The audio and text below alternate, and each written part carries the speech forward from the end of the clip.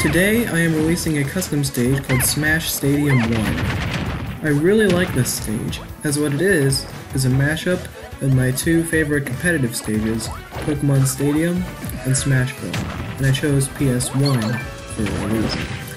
So, in this game, the way moving platforms work is different than in Smash 4's stage builder, so I had to use Pokemon Stadium 1's platforms so the Smash 4 platform would be able to go right past the top of them. And overall, the stage is pretty good, even if it's not necessarily tournament viable. It's really fun, so I guess I'll see you in my next video.